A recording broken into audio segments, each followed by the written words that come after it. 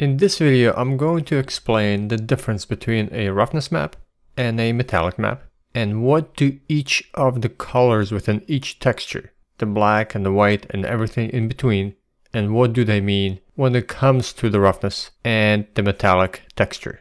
And a lot of beginners don't understand what do the different ranges of white to black mean when they look at a texture.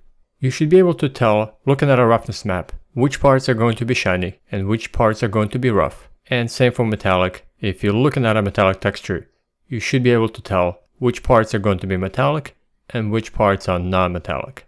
So in this video, I'm going to explain to you what each of those mean when it comes to using roughness textures and metallic textures with Redshift for Maya. So let's begin. So first, let me show you what a roughness texture looks like and what it does.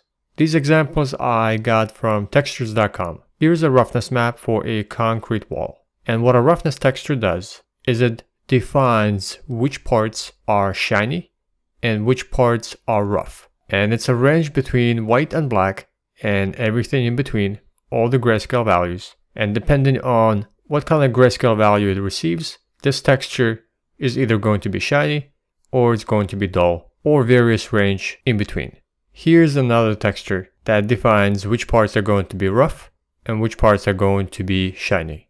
When it comes to metallic textures, what they usually do is they define which parts are metallic and which parts are not. So you can always think of a metallic texture as a mask, which determines what parts of the object will be metallic and which parts are non-metallic. Both of these textures, the roughness and the metallic, are black and white or grayscale textures. Now you don't need to create them as a grayscale. They can be RGB, but the values within the texture have to be between white and black, or a range in between. And then when you connect them up in Redshift, there's a special way to make them work so they translate into more linear color space and not as an RGB texture.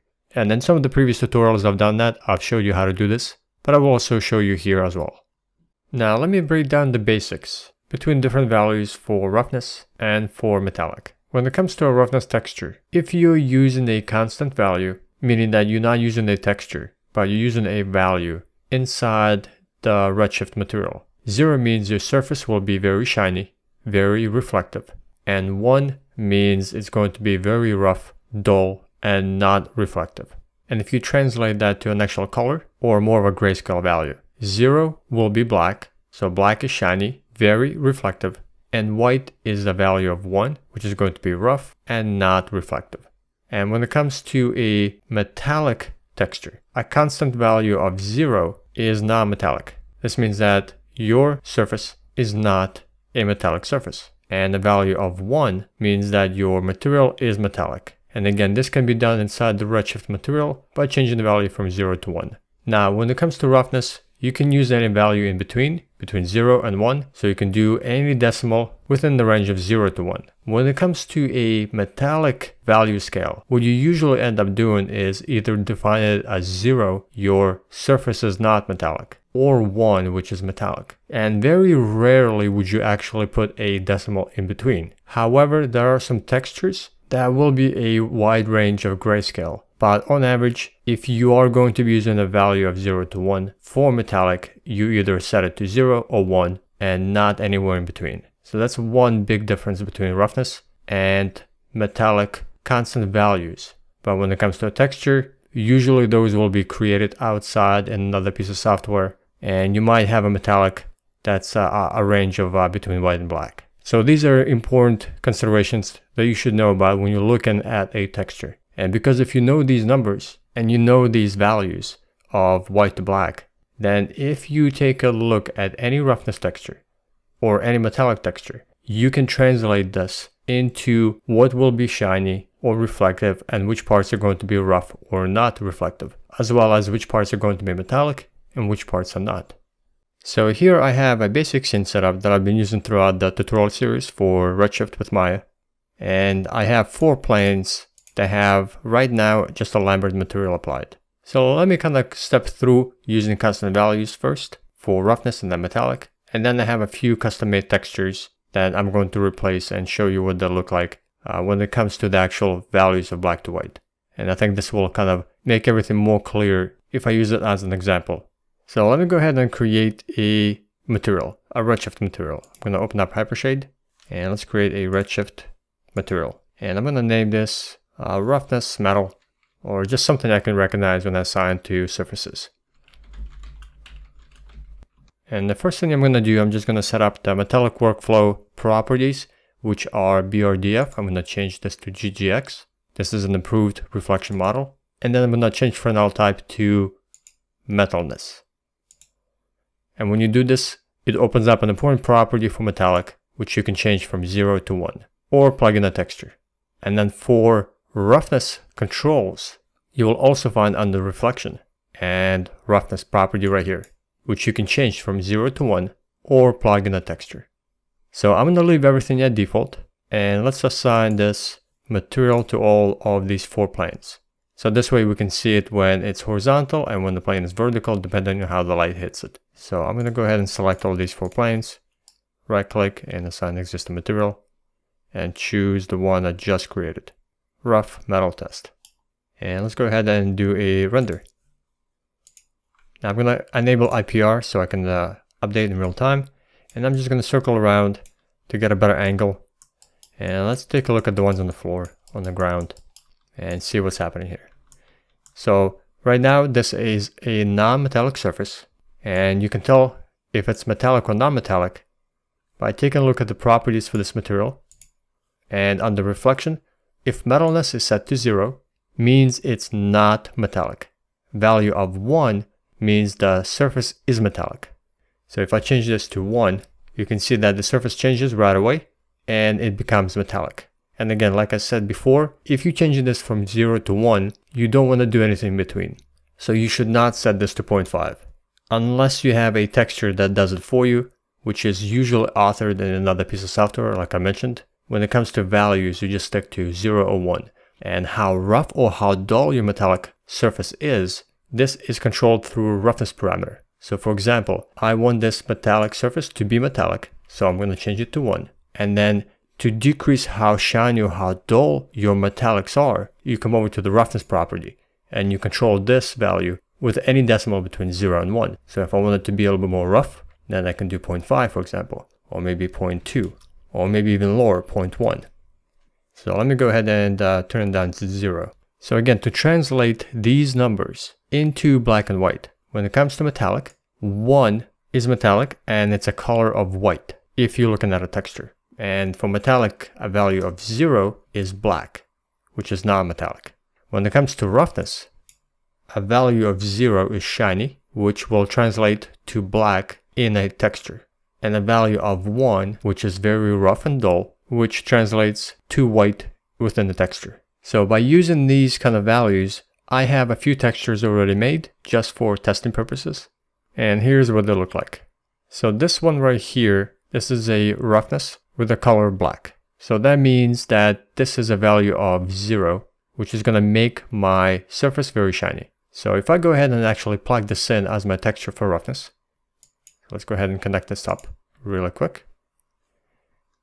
I'm gonna say image name and just off screen, I'm just navigating into my project directory, into my source images folder, and I'm just going to assign the roughness black that I just showed you. So you can see it assigned.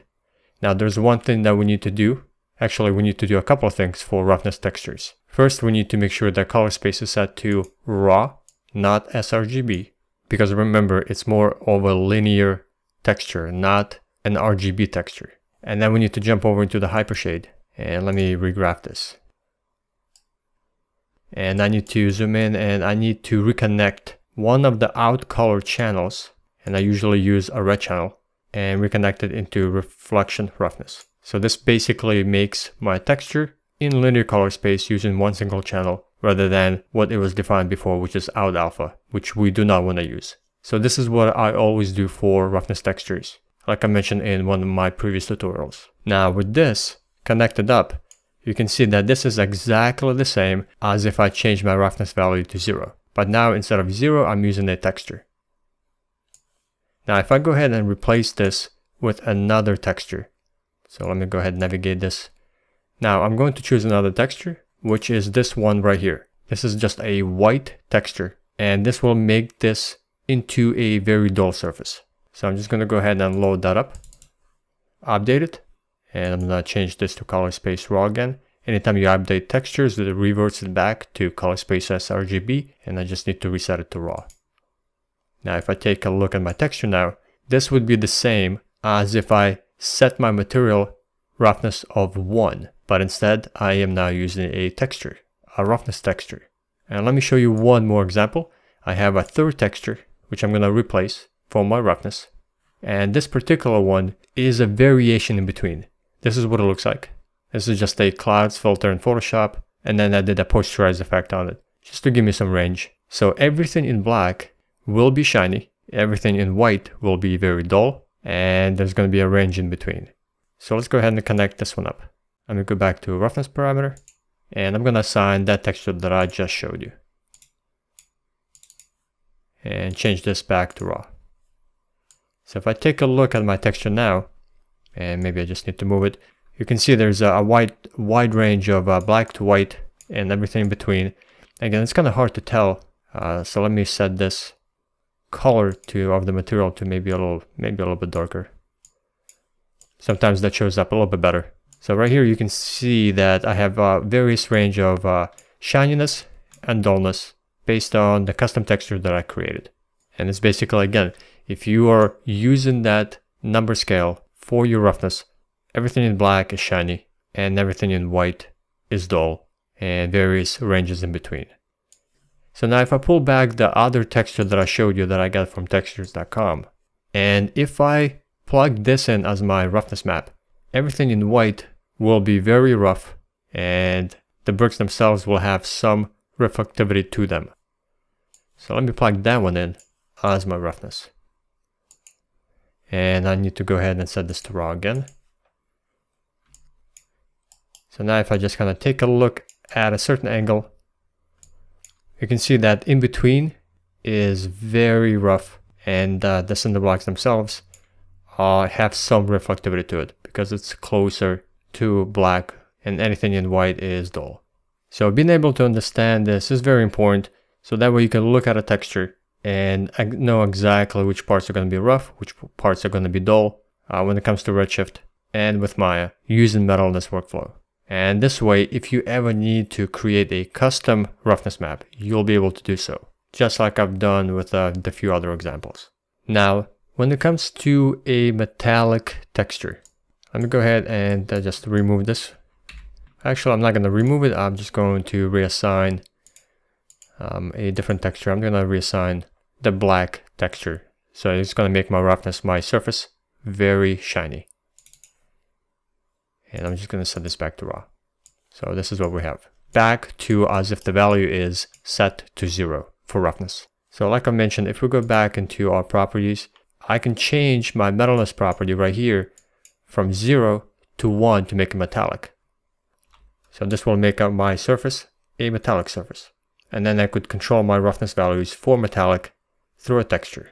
However, you can also control your metallic property through a texture as well. So I can use the black or the white textures that I used for roughness. I can use them right here for my metallic as well. Even though they were named roughness, I could reuse them for metallic because it's just a black and white texture. And if you understand the values, then you could reuse them for different purposes. Now, again, for metallic, it works a little bit different. It's more of a mask rather than various ranges in between. So I've made a texture, or more of a mask, and here's what it looks like. And I'm going to use this to define which parts are going to be metallic and which parts are not. So black is not metallic, or a value of 0, and white is metallic, or a value of 1. So let's go ahead and plug this in, and I'll show you how to also connect it up. Very similar the way you did roughness. So I'm going to come in, and I can do this inside the Hypershade, or I can do this in my attribute editor. It doesn't really matter. So I'm going to go ahead and connect my Metalness texture that I just showed you, and use that instead of constant values. Let me go ahead and assign a file, image name, and I'm just going to use that metallic mask that I just showed you. And again, the first thing I'm going to do is change my color space to raw, and then go back to my Hypershade, and I need to also reconnect my out color, and these kind of get twisted up a little bit. Let me just rearrange them a little bit better. So I need to reconnect my out color from one of the channels. Usually I use the red, but you can use green or blue for either one of these textures, for roughness or metallic. But I just need to reconnect one of these and not have it out alpha. Now right now my material has a little bit of a bug that I explained in one of my previous tutorials. So I'm just going to quickly fix it by selecting my main material, hitting 2 on the keyboard so I can only see the inputs that are being used. Then I'm going to take my out color for Metalness and reconnect it into reflection Metalness. Then I'm going to select this back and hit 4 to get back to most commonly used properties. Otherwise you have this kind of weird connection that's being made for a metallic property that doesn't have a name to it. And if I take a look at my texture now, the areas that are in black right now are non-metallic. And this right here is white, which is metallic. So if you translate this to a texture that you look at from someone else you downloaded from, or something you created yourself, or authored in some other software, if you take a look at this metallic texture, everything in black is going to be non-metallic. Different ranges of white to grayscale is going to be a mix in between. So this is an effective metallic texture that's going to tell you which parts are metallic, which parts are not. So in this case, this is a rusty metal and wood. And with Redshift, you'll be able to differentiate and render that surface correctly. So I hope this tutorial was useful because I personally really like to understand of what metallic textures are, what they do, what the values are, as well as what the roughness values do and what they are. So I can translate them in my mind when I look at them, whether I create them myself very quickly in Photoshop, or when I use Substance, or I download textures from online. I want to be able to look at the textures and understand what they're going to be doing inside the renderer.